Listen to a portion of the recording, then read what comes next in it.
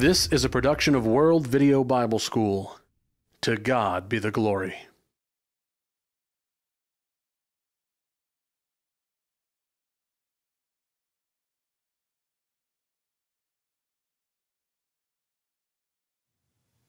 Thank you so much for joining us in this lesson on prayer. I'm sure that you're well aware of the fact that our founding fathers, that is, those who were the founders of the United States of America, were individuals that found prayer to be very, very important. And yet there are so many today who want to take that away from us, such as the ACLU. There are others that do not see the importance of prayer. They don't even like for people to pray, and they certainly don't want people to pray publicly. But Christians must be a people of prayer.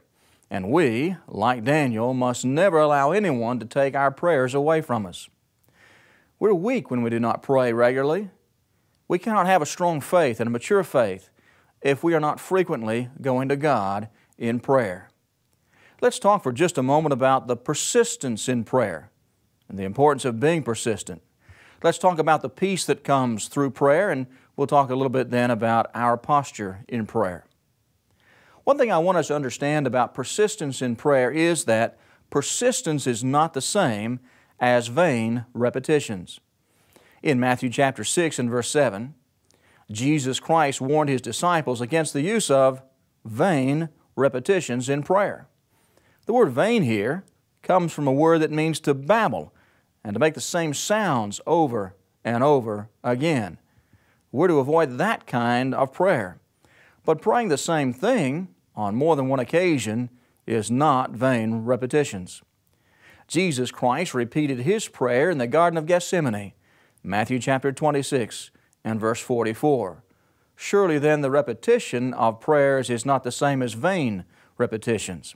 When one prays from the heart, prays from a sincere desire, from a sincere need, he's not praying vain repetitions, even if he prays the same prayer on more than one occasion.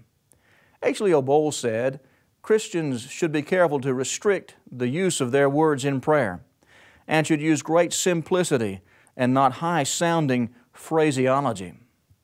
Sometimes when Christians get involved in high-sounding phraseology, they begin to repeat phrases that they think sound really good, sound really clever, and sound really intelligent. That's not the way we are to pray. Every prayer, whether public or private, needs to come from the heart, and you need to be thinking about what you're saying as you're praying that prayer. But persistent prayer is important. In fact, persistent prayer is even commanded. 1 Thessalonians 5, verses 16 through 18. There's joy in our faith, and with that joy and with that thanksgiving, let us pray without ceasing.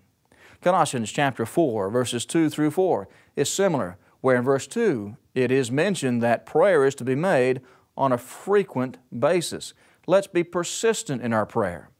Persistent prayer is, in fact, effective. I want us to look at Luke chapter 18 for just a moment. Luke chapter 18, and we're going to read verses 1 through 8.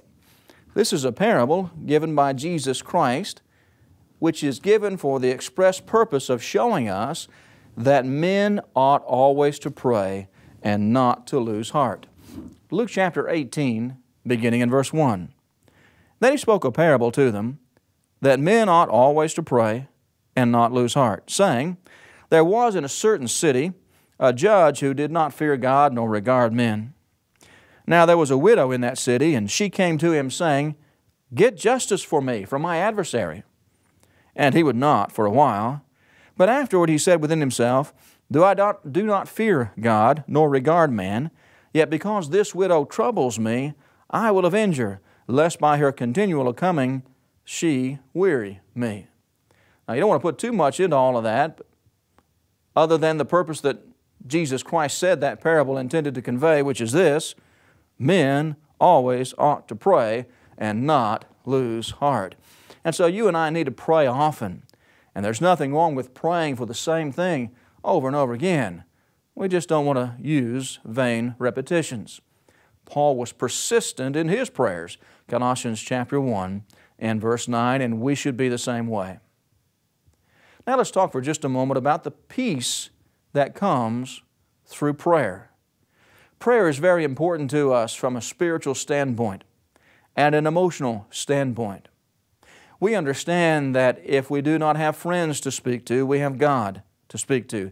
If we do not have family to speak to, we have God to speak to. If we do not have brethren around us to speak to, we have God to speak to, and that's not a last resort. Even when we have all the support that we need from family and friends and from the church, we still need to speak to God. And in speaking to God, we are going to have a peace that comes within us because we completely trust in God and we have given our problems over to Him. Philippians chapter 4, verses 1 through 9. Philippians chapter 4, verses 1 through 9. In this context, Paul is talking about a number of different things. He speaks of some women that were having problems in the church there, and he wants them to be helped so they'll be of the same mind. He talks about those that were working with him, and then he makes this statement in verse 4, "Rejoice in the Lord always. Again, I will say rejoice." There is great joy in Christianity for a number of reasons, but that joy is most certainly, at least in part, tied to our opportunities and ability to pray to God. He says, "Let your gentleness be known to all men. The Lord is at hand. Be anxious for nothing, but in everything by prayer and supplication, with thanksgiving, let your requests be made known to God, and the peace of God, which surpasses all understanding, will guard your hearts and minds through Christ Jesus."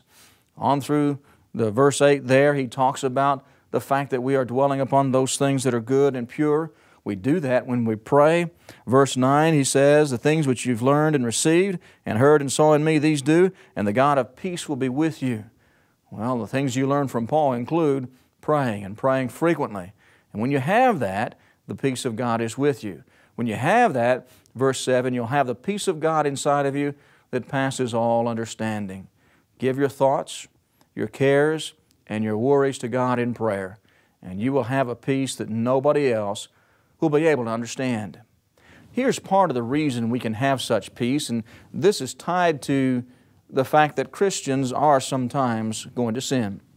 Do not use that as an excuse to sin. Romans chapter 6 and verse 1, never use the grace of God as an excuse to sin.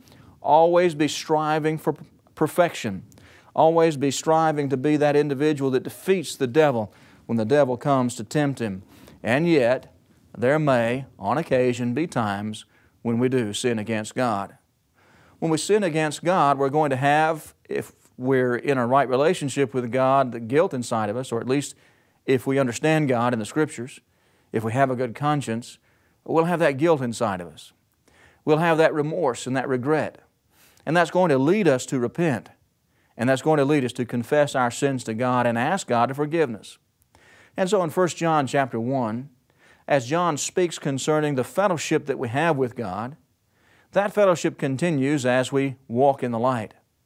And as we walk in the light, the blood of Jesus Christ continues to cleanse us from our sins.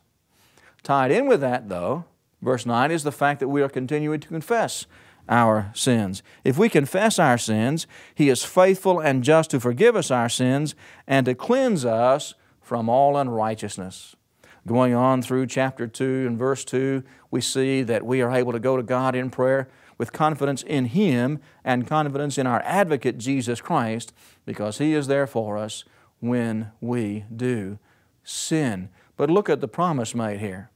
If we will go to God in prayer concerning our sin and confess our sins to God, the Bible says He is faithful and just to forgive us of our sins. There's confidence in God, in His grace, in His mercy, in His love, and in His kindness that forgiveness will be ours. That brings peace. We don't need to be such individuals who are forgiven by God and yet who cannot forgive themselves. Understand that when you pray for forgiveness, God has indeed fulfilled that prayer. God has indeed forgiven you, and that can bring great peace to your heart, your soul, your mind. Let's talk for just a moment about posture in prayer. I think most of us probably understand that no particular posture is bound in prayer.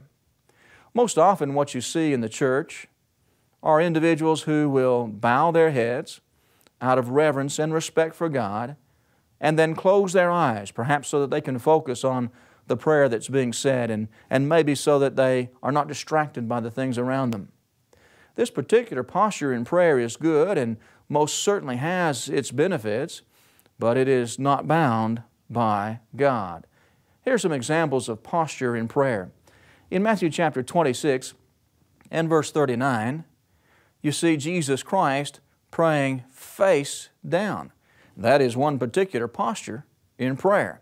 And you can certainly pray to God that way, and in so doing, show your humility.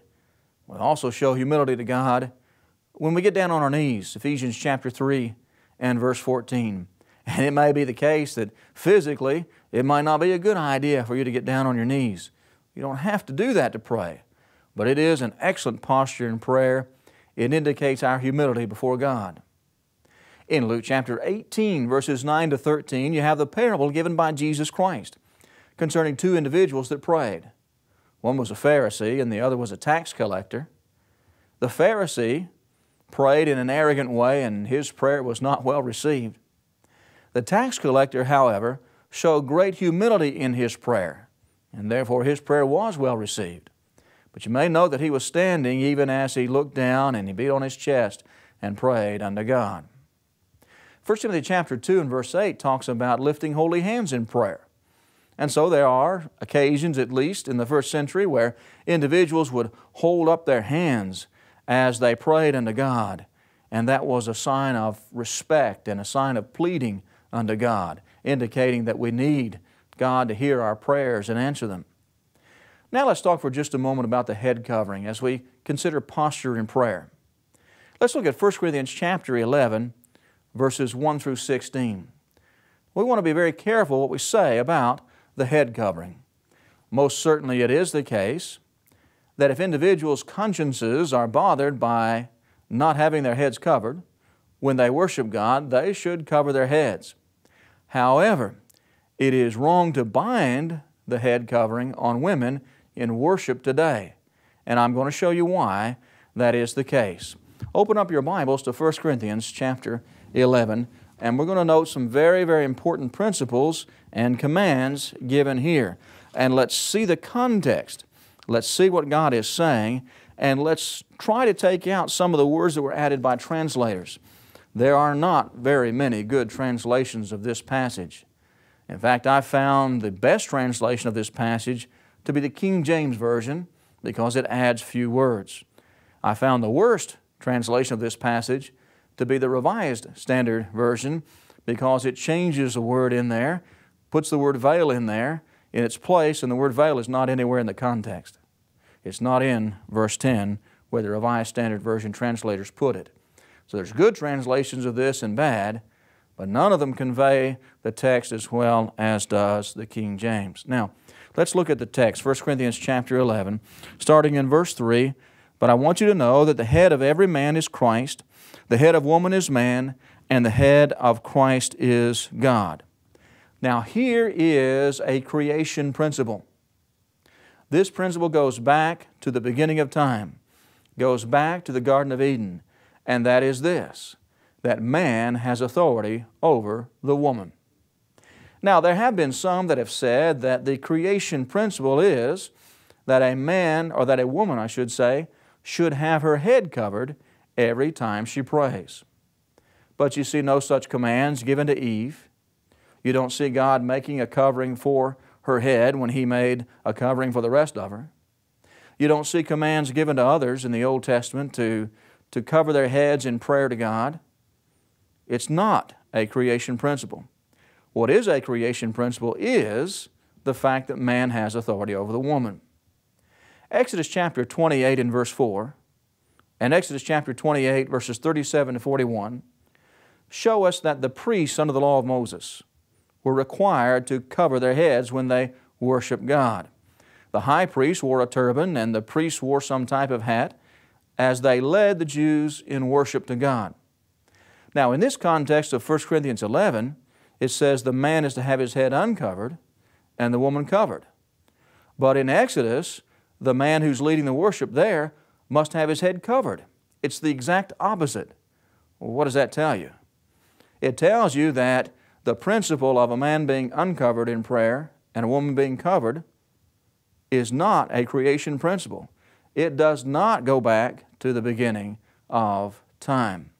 In fact, the woman wearing a head covering, as the context shows us, is a matter of her authority, is a matter of her right, is a matter of her choosing, her freedom, or her liberty. The Greek word that is used here is the word exousia. 1 Corinthians 11:10 says, "For this reason the woman ought to have a symbol of authority on her head because of the angels." Now I'm reading out of the New King James Version, which is my preferred translation, but it is not a good translation in this verse because they add too many words. They add the words "a symbol of." Those words are not in the text. It doesn't really say, "For this reason the woman ought to have a symbol of authority on her head." It really says the woman ought to have authority on her own head. What's the reason? The reason is because of the angels. Now, how is this word authority or right or liberty, exousia in the Greek, used in the context of 1 Corinthians chapter 7 through chapter 11? That's the bigger context. This word exousia, meaning right, liberty, and authority, is used in 1 Corinthians chapter 7. In 1 Corinthians chapter 7, talking about the marriage relationship, the Bible tells us that the man does not have exousia or liberty or authority over his body, but rather his wife has that authority over his body, and then it's reversed. We understand what that word means in 1 Corinthians 7. It means you don't have the liberty to withhold from your spouse. That's what's being said there. The same word is used again in the very next chapter. This time we're told we do have exousia or liberty or the authority to choose whether or not we want to eat meat. That word exousia is used in that context. You have the liberty, you have the right to eat the meat. There's nothing actually wrong with eating the meat that had been offered unto idols. But Paul recommends that in the context, or Paul says in the context, where it's going to offend a brother, don't eat it. So you have liberty to eat it, you have the right to choose, but if it's going to offend a brother, don't do it. In 1 Corinthians chapter 9, the Apostle Paul uses the Greek word exousia again, talking about liberty, authority, right. He says preachers have the right or the liberty or the authority to choose whether or not they will receive money from the church for their preaching. He says in this particular instance, on that particular occasion, that he chose not to use that authority or right to receive money from the church while he was there in Corinth. So it's okay to do it, but he thought it best not to do it in that circumstance. Do you see the pattern? Chapter 8, it's okay really to eat the meat, but it's best not to do it. Chapter 9, it's okay to receive money for preaching, but in that particular instance, it was best not to do it. 1 Corinthians chapter 10 talks about the liberty with regard to the meat again.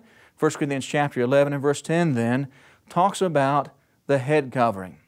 And in that context, the Apostle Paul uses the Greek word exousia, meaning that the woman has the right to choose whether or not she will cover. She has the liberty to choose whether or not she will cover. She has that authority over her own head to choose whether or not she will cover. But in the context there, you see the Apostle Paul is saying it's best in this situation that she go ahead and cover. So we ought not bind that. In fact, we only want to encourage women to do that if the particular culture in which they're living encourages that particular practice as an evidence of submission to the man. Otherwise, don't press it, don't push it, don't bind it, because when you do, you are binding where God has not bound. Some have said in that context, though, doesn't it talk about nature? And verse 14, does not even nature itself teach you that if a man has long hair, it's a dishonor to him? But if a woman has long hair, it's a glory to her, for her hair is given to her for a covering? Now, the hair is not the covering that is mainly being considered in the context, verse 6. Otherwise, you would have a situation where God is telling women, if you don't have hair on your head as a covering, then you might as well be shaven, and that doesn't make any sense. But he's using this as an illustration. He's saying, doesn't nature say that it's not good for a man to have long hair, but it's good for a woman to have long hair? Well, let's think about the use of this word nature. This word nature is used in different ways in the Bible. One of the ways in which this word nature can be used is to indicate something which is inherent within God's natural design. Is it inherent within God's natural design that a man cannot have long hair? Well, obviously not, because if a man doesn't cut his hair is going to get long. So that cannot be the use of the word here. This is not saying that it's natural within God's creation that a woman wear a head covering. That's not at all what it's saying. There's another use of the word nature, and that is that there's something inside of us that God has put within us so that we intrinsically know we shouldn't be doing this. So would God then put inside of men the idea that they should never have long hair, and then command Samson to have long hair, and then command the Nazarites to have long hair? There are faithful men of God in the Bible that had long hair. And so this is certainly not the use of the word either. However, the word nature can be used, as it is in the book of Ephesians, to refer to that which has become a part of our culture by long-standing habit. By our habits, we see that this is a certain thing that we want to do. And so the habit of the culture of that day was women showing their respect for the authority of men by having their heads covered. And so Paul says, it's your right to choose, it's your liberty, exousia, verse 10, but it's best, considering the nature of the culture, that you go ahead and cover your heads. So as we're talking about posture in prayer, let's make sure we don't bind where God is not bound. God has not bound the head covering on women today. Neither has God bound any particular posture in prayer. We've talked about the importance of being persistent in prayer. Being persistent in prayer is not the same as being vain in your repetitions. We talked about the peace that comes inside of us from our prayers unto God. And there's no other way you're going to receive that kind of peace that comes from that trust in God and knowing that He's going to help you with your problems. And we've talked about posture in prayer to God and of the fact that no particular posture must be bound. Thank you so much for joining us for this lesson on the subject of prayer. We hope that as you open up the Scriptures, it is of benefit to you and that you will grow and mature in your ability to pray unto God, and that prayer will become a vital part of your life that will strengthen and encourage you day in and day out. Thank you so much for joining us. God bless you.